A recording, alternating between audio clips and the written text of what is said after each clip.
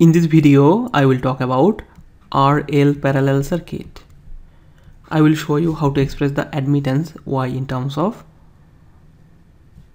circuit parameters. I will show you how to express the total impedance Z in terms of the conductance G and the inductive susceptance BL. Finally, I will show you the Phasor diagram or current triangle and the admittance triangle of this RL parallel circuit. As you are familiar with parallel circuits, here I will talk about AC parallel circuit. An AC parallel circuit consists of two or more circuit parameters connected in parallel across a single source of voltage or current. See, this is our circuit.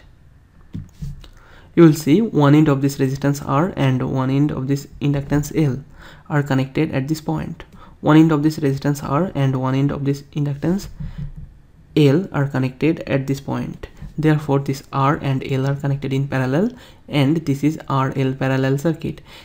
And this RL parallel circuit is connected across a sinusoidal voltage source or AC voltage source. We can replace this inductance with C. In that case, that will be RC parallel circuit, or we can add an additional capacitor in parallel with this RL circuit, that will be RLC parallel circuit. Or in more complex case, we can have a resistance R in series with an inductance L, and that is connected in parallel with a resistance R in series with a capacitance C.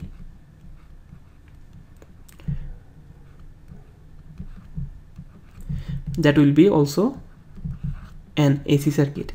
As you will see, we have this voltage source applied across this RL parallel circuit. This will be AC parallel circuits. Now see, here we are applying sinusoidal voltage. Therefore, instantaneous voltage Vt will be equal to Vm sin omega t. Okay. Therefore, RMS voltage phasor or RMS phasor of applied voltage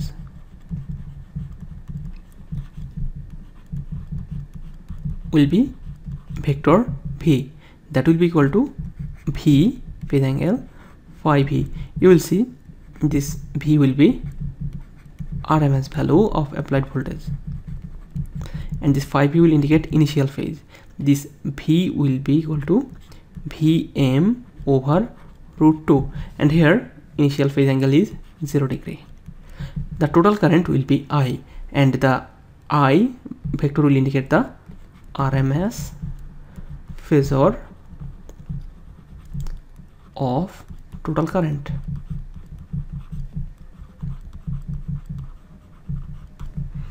Now see, if this is our branch 1 and this is our branch 2, the impedance of this branch will be ZR, which will be equal to R phase angle 0 degree.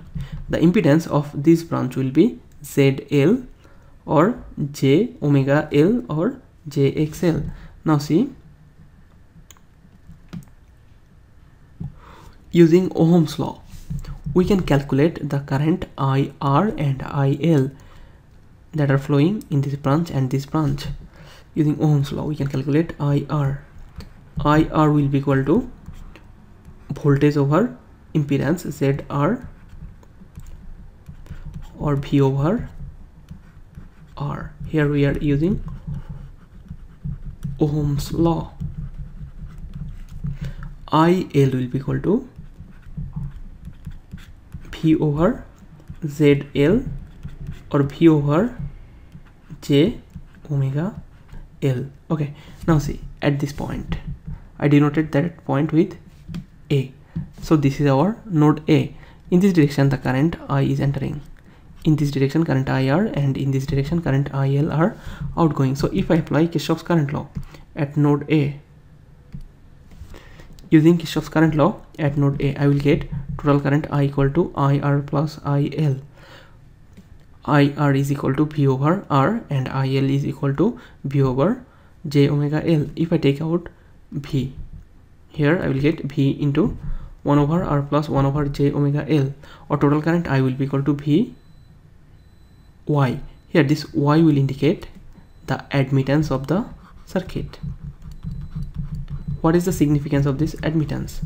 See, admittance Y is the reciprocal of the impedance of the circuit. The impedance indicates the opposition to current flow. Therefore, the higher the value of impedance in a circuit, the lower the current will flow in the circuit, and the admittance will indicate how easily the current can flow through a circuit, or the easiness of current flow in a circuit. Therefore, the higher the value of admittance in a network, the higher the current will flow in that circuit, as the admittance is reciprocal of the impedance. Okay, now see, we express 1 over R plus 1 over j omega L with a variable Y. That will be the complex admittance of the parallel RL circuit. Okay, complex admittance Y equal to 1 over R plus 1 over j omega L. Now see, we know that complex operator j is equal to root over minus 1. If I take j square here, I will get minus 1. So I can break down this plus as minus into j square, which will give us plus 1 over j omega L. So I can write it 1 over R minus j square over j omega L. If I cancel out 1 j from here, I will get 1 over R minus j over omega L. We know that the reciprocal of the resistance is known as the conductance of the circuit, and in the circuit 1 over omega L will indicate the inductive susceptance of the circuit.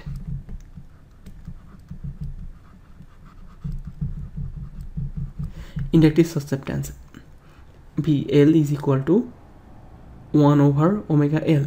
See here, this Y is equal to G minus JBL. This G will indicate the real part of the complex admittance, and this BL will indicate the imaginary part of the complex admittance. The real part of complex admittance is conductance, and it is represented by G, and the imaginary part is called susceptance, that is represented by B. Here B is equal to BL. The susceptance is due to the inductance, so this is the inductive susceptance of the circuit, and we will denote that with BL. Here you will see inductive susceptance is a negative number. So the total admittance in the network Y is equal to G minus JBL, or 1 over R minus J into 1 over omega L. See, we can reduce this Y equal to G minus JBL by using the impedance values only. That is known as the impedance approach of determining admittance of Y. See, in the first branch, impedance ZR is equal to R phase angle 0 degree. In the second branch, the impedance is ZL equal to J omega L. Therefore, using the parallel impedance formula, we can write down the total impedance will be equal to 1 over Z equal to 1 over ZR plus 1 over ZL. If I take the LCM and the reciprocal of that, I will get the total impedance Z equal to ZR into ZL over ZR plus ZL. Now see, the total admittance Y in the RL parallel circuit is the reciprocal of the total impedance. Therefore, Y equal to 1 over Z. If I put the value of Z here, I will get Y equal to ZR plus ZL over ZR into ZL. ZR is equal to R and ZL equal to J omega L. If I put the value of ZR and ZL, I will get R plus J omega L over J into omega RL. Okay, now see, if I break down this term and this term, I will get R over J omega RL plus J omega L over J omega RL. This R and this R will get cancelled. This omega, this J and this L will get cancelled. Therefore, if I put the value here, I will get y equal to 1 over r plus 1 over j omega L. Just like the previous calculation, I can break it like this: minus j square over j omega L. If I cancel 1j from here, I will get j. So here I will get minus j over omega L, which can be expressed as admittance y equal to g minus jbl. This g is the conductance, which is equal to 1 over r, and the susceptance b is equal to bl, which is equal to 1 over omega L. Now I will show you how to express the impedance in polar form in terms of g and bl. That means I will express z in z phase angle phi in this form. This is known as the polar form of the impedance. Here I will express z in terms of g and bl, and I will express this impedance angle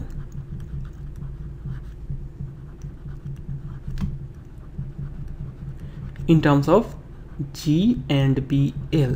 And if I replace g with 1 over r and bl with 1 over omega L, I can express phi in terms of r, omega and L.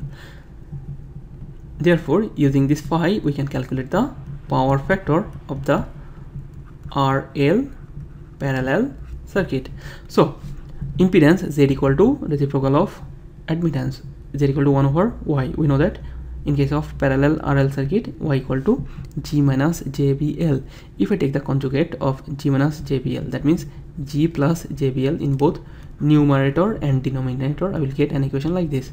Therefore, you will see, if I multiply this one with this, this will be like this: a plus b multiplied with a minus b equal to a square minus b square. So here we will get g plus jbl over g square minus j square bl square, and we know that j square has a value of -1. So in the denominator we will get g square plus bl square, and in the numerator we will get g plus jbl. And if I separate out the terms, I will get impedance z equal to g plus g square plus bl square plus j into bl over g square plus bl square. Here this g will be the real part, here this portion will be the real part of the impedance z in terms of g and bl, and this will be the imaginary part. And we can use z equal to z magnitude and phase angle phi form.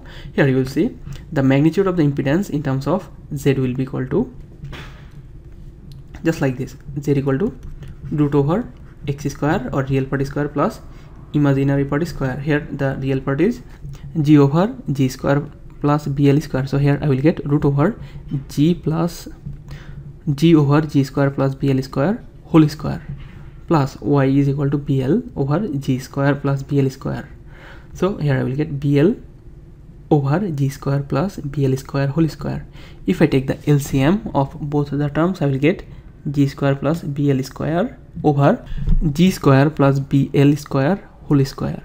Now see, if I cancel out 1 g square plus bl square from here, I will get root over 1 over g square plus bl square ohm. This will be the magnitude of the impedance in terms of g and bl. And here the impedance angle phi will be equal to tan inverse, like this, tan inverse imaginary part over real part. Here imaginary part is bl over g square plus bl square, and the real part is g over g square plus bl square. If I cancel out this one with this one, I will get impedance angle phi equal to tan inverse bl over g, or bl is equal to 1 over omega L and g is equal to 1 over r. Therefore impedance angle phi will be equal to tan inverse r over omega L. See, this is the impedance angle, as we know the impedance angle of parallel RL circuit in terms of resistance, angular frequency omega, and inductance L, we can easily calculate the power factor. Cosine phi, that will be equal to cosine tan inverse R over omega L.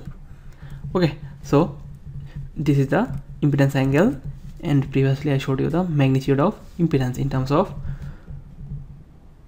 G and PL. Now I will show you how to draw the Phasor diagram or current triangle of RL parallel circuit.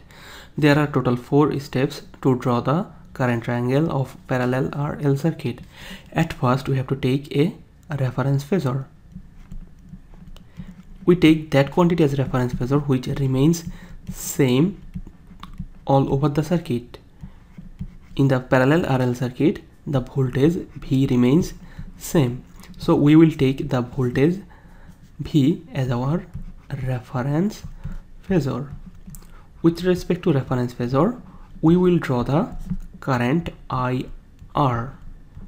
After drawing IR phasor, we will draw the current IL phasor with respect to the reference phasor. After that, we will use the parallelogram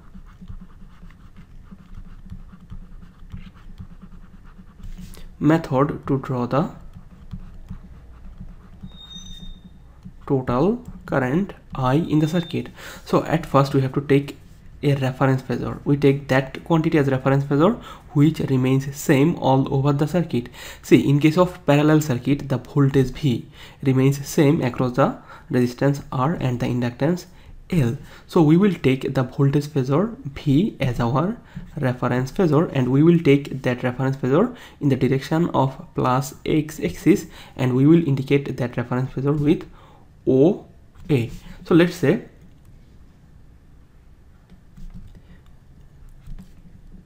this is OA phasor. I am taking it in the plus X axis. This will indicate the voltage phasor V. Okay, after drawing the voltage phasor V or reference phasor V, I will draw the current through the resistance phasor, IR phasor, with respect to this reference. Now see, if I have a resistor R, if the current that is flowing through the resistance is IR, as a result the voltage drop across the resistance is VR. How do we draw the vector diagram of this resistance? Usually in case of resistor, the voltage VR and the resistance current IR will go in the same direction, or they will be in phase. That means I will take VR and IR in the same direction. In case of parallel RL circuit, the voltage across the resistance is V and the current through the resistance is IR. Therefore the voltage V and the current IR will be in phase. That means they will go in the same direction. That means, see, voltage phasor is going in this direction, our current phasor will go in the same direction. Let's say I will denote that current phasor with OB, and this will be our IR phasor. After that we will draw the IL phasor with respect to the reference phasor. See, if I have an inductor L, if the current through the inductor is IL and the voltage across the inductor is VL, in case of an inductor, the voltage VL leads current by 90 degrees. Therefore if I take voltage in this direction, the current through the inductor will be 90 degrees lagging from the voltage across the inductor. See here, in case of parallel RL circuit, the voltage across the inductor is V and the current through the inductor is IL. Therefore you will see, if I take OA phasor in this direction in plus X axis, the current through the inductor will be 90 degrees lagging from this voltage across the inductor, which is IL.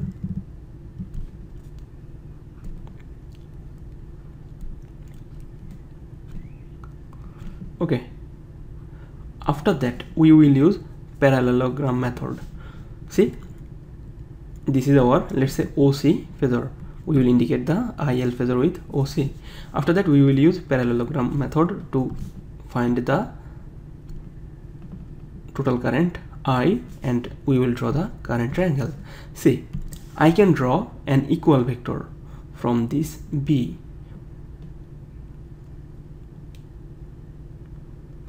Let's say that equal vector is BD. The value of BD will be equal to OC, which will indicate IL phasor. I can also draw an equal vector from this C. Let's say I will denote that equal vector with CD. CD will be equal to OB.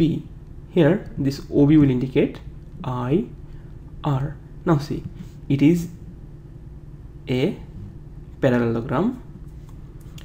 Okay, now see, if I add O and D, I will get the diagonal of the parallelogram, where this angle will indicate 90 degree. Now see, this is our OD. You will see this OB will indicate current phasor IR. This BD will indicate the current phasor IL. We know that the vector sum of IR and IL will indicate the total current. So this OD will indicate the total current phasor I in the circuit. Okay, and this will be our neat sketch of the phasor diagram of the RL's parallel circuit. Okay, see, we will say the triangle OBD is a right triangle. OBD is a right triangle, and you will see this OB will represent current phasor IR, BD will represent current phasor IL, and OD will indicate the current phasor or total current I. As we are drawing the OBD right triangle using the currents IR, IL and I, this OBD right triangle will be our current triangle of parallel RL circuit. Similarly, as this angle will be 90 degree, you will see this OC will indicate current IL, CD will indicate current IR, and OD will indicate current I. Therefore you will see this OCD will be a right triangle. As we are drawing the right triangle using the current components, this will indicate a current triangle. Okay, this is also known as phasor diagram of parallel RL circuit. Now see, this is our reference phasor V, and this is our total current I. Here the current I is lagging the total voltage V by an angle of phi. So phi is the angle between the V and I lags the voltage V by an angle of phi. Now see, if I consider OBD right triangle, I can write it like this: tan phi is equal to height over base. Here height is equal to IL and base is equal to IR. We know that IL is equal to V over J omega L and IR is equal to V over R. If I put the value and cancel out V, I will get tan phi equal to R over omega L. Therefore you will see the impedance angle or the phase angle between voltage and current will be equal to tan inverse R over omega L. So this is our current triangle, this OBD BD. This right triangle will be our current triangle.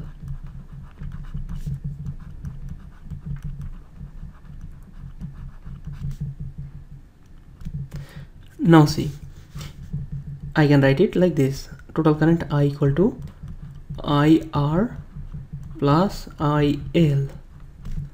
Now see, we can write I equal to voltage phasor V into Y.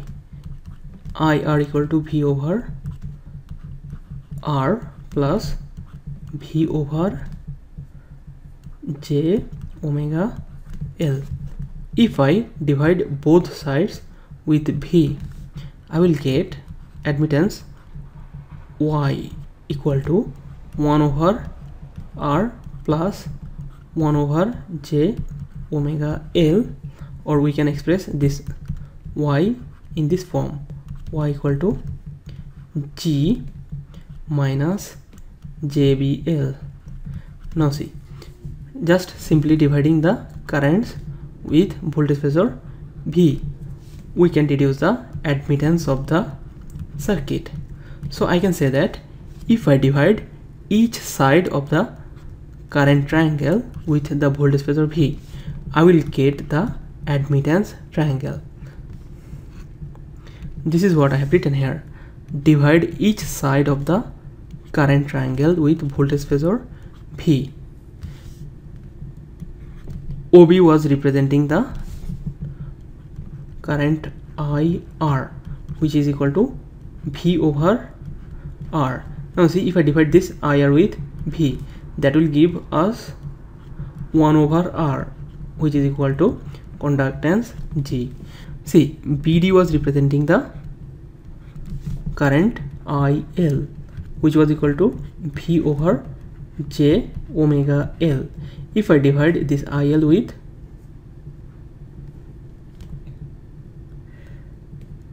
V, I will get 1 over J omega L, or minus J square over J omega L, or equal to minus JBL.